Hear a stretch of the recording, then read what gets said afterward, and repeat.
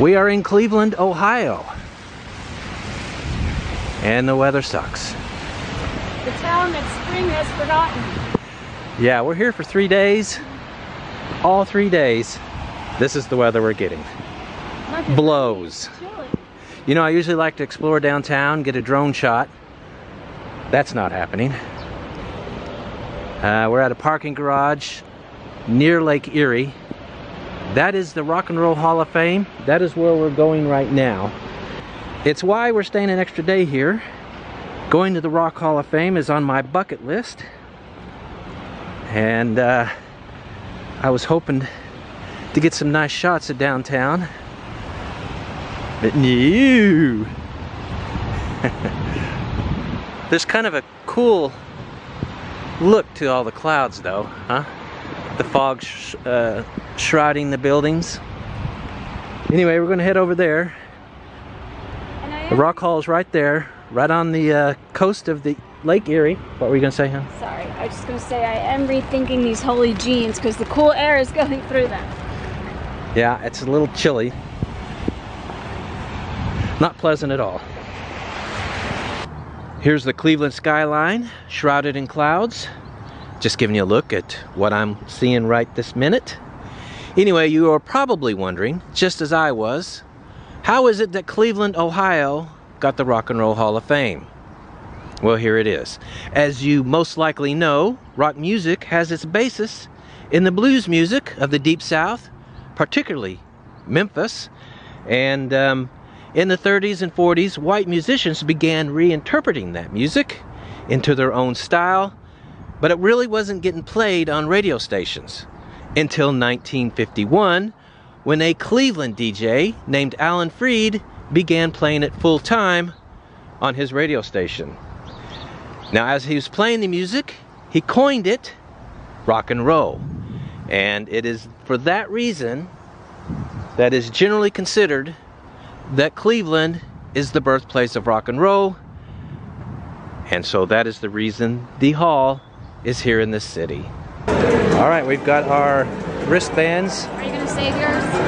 And we are heading in, down that escalator. Heading down into the museum. There's a hot dog hanging from the ceiling. A lot of Beatles stuff. We are inside the museum now. Looking forward to seeing what's all in here. This is Bob Marley's Rasta hat. Because I've always been a big fan of Bob Marley. All right, Bill Haley's guitar of Bill Haley in the Comets. Right in the beginning, it's about Elvis. As well it should be. One of the famous suits that Elvis wore. Awesome. Alright, this is one of Elvis Presley's first guitars.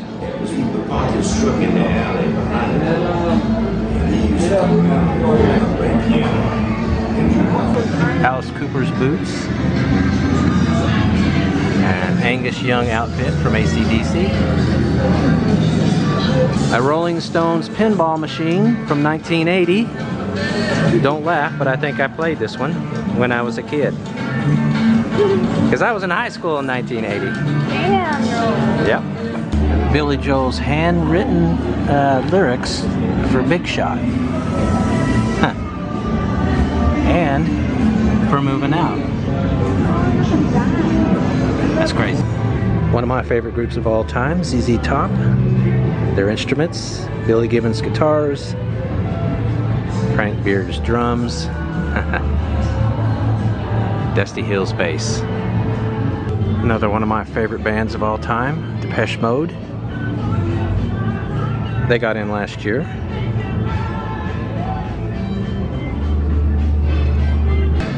Alright, the handwritten lyrics for How Can You Mend a Broken Heart by the Bee Gees. I love that song.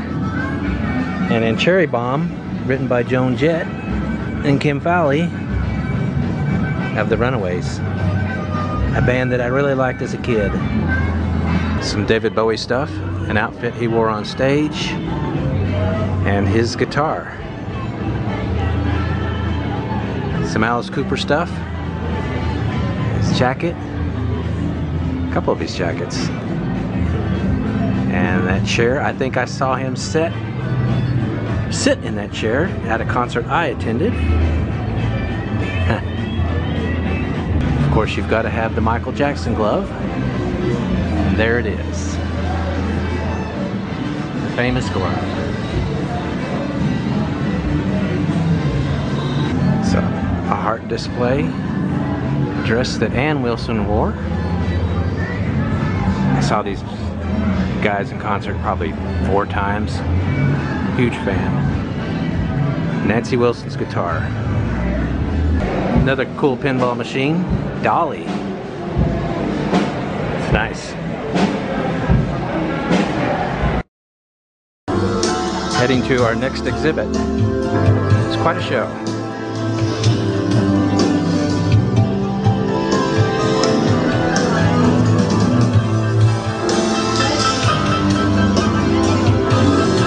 Prince's famous guitar.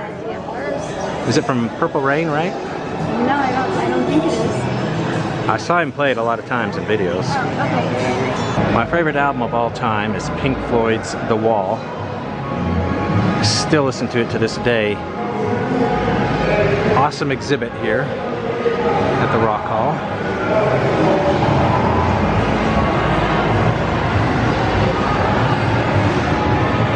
There's the wife. I don't think she really listened to it.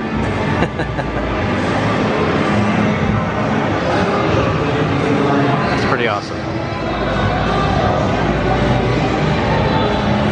Even more awesome, we can see Lake Erie out the window.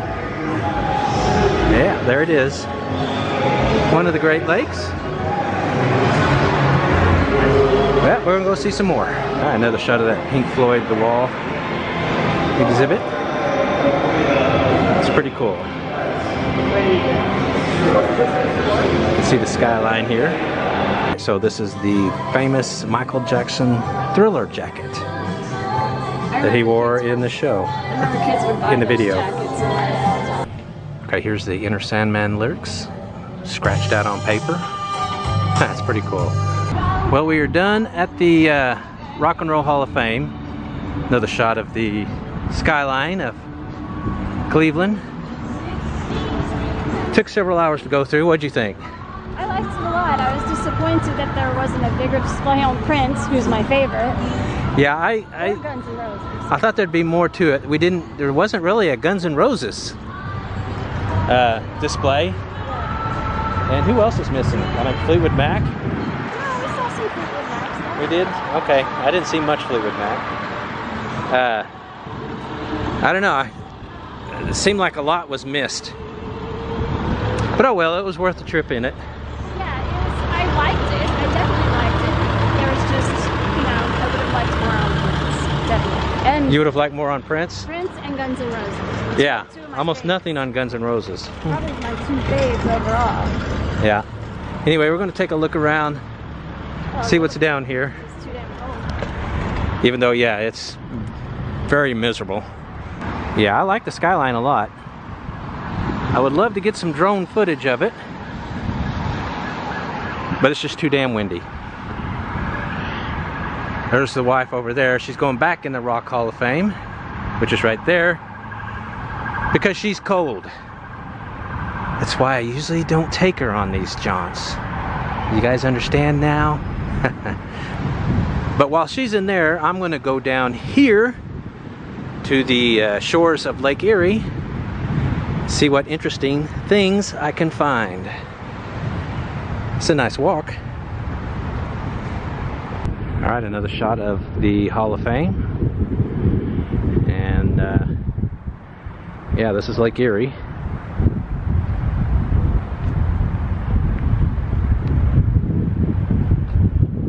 Huge ship over here. I'm guessing it's probably a museum. Let's go take a look. So this is the William G. Mather. It's a steamship built in 1925. It's a museum now. That's pretty awesome, huh? There's a drawbridge right here. Alright, so there's a drawbridge here. It's up, so it can't go over there. That bird can go over there. Seagull. Can you hear the wind? I'm sure you can. Freaking cold. It's, geez, 40s here in Cleveland. In May. Ah. This is miserable. This is not the kind of weather this Texan likes.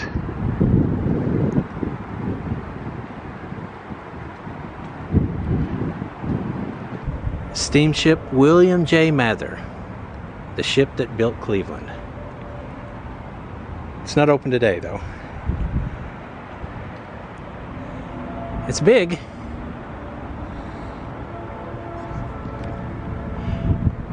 I bet this is an interesting tour, but alas, not today. Get another look at the stadium that the Browns play in.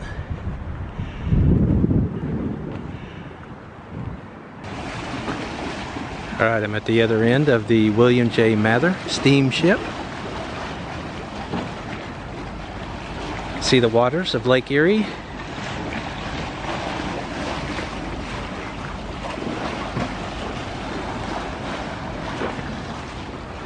You better bet they're probably ice cold.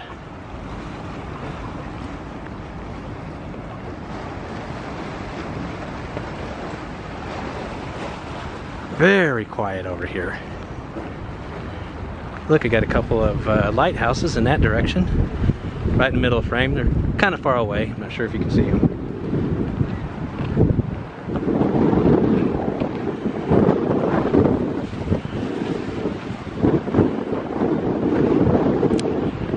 Pretty cool.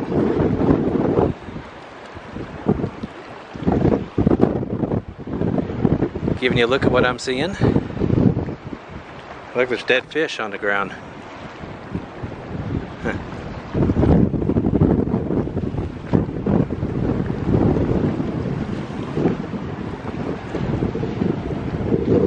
Bet you can hear that wind, huh? It's cold. Just letting you know. It is cold. Alright, I'm gonna go get the wife. We're gonna probably head into town, go to a bar, have a drink. We are heading towards the next place, a bar. We're gonna have a little drinky drink.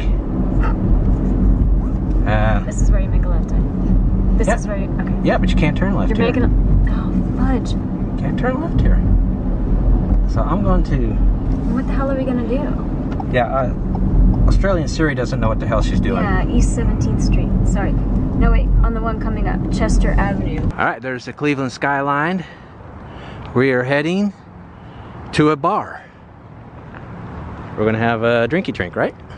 Yeah, so might as well. who used to go to this bar? Bart Simpson? No. I haven't even told him the name of this bar yet. Hold on. Well, we're gonna walk up to this bar. Let's get a little closer. Okay, we're almost here. Moe's Tavern. Now you guys are thinking, hey, isn't that the name of the bar in The Simpsons? Did they steal the name from Simpsons? No, just the opposite. Some of the Simpsons writers, when they were developing the show, used to come to this bar and named that bar on the TV show after this bar. So this is the bar that inspired Moe's Tavern in The Simpsons, and that's where we're gonna go now, because I do like The Simpsons. So Go in, I'm following you. why don't I call myself Marge and you call yourself I don't know. Alright, then in we go. Alright, I'm having my usual Guinness. I'm looking at the menu. Thank you. My wife is having Jack and water. And they even have a picture of Moe in here. The inspiration. Yeah, there he is. Moe. Yeah, they have this inside here. It's pretty cool. Let's see what else they got. It's a small bar.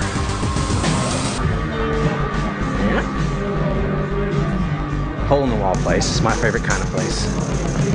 It's only 4 o'clock, so I'm sure this place gets a lot busier. All right, lizard drained. Let's take another look at this bar. Yeah, it's very small. Little pinball machine, and that's it.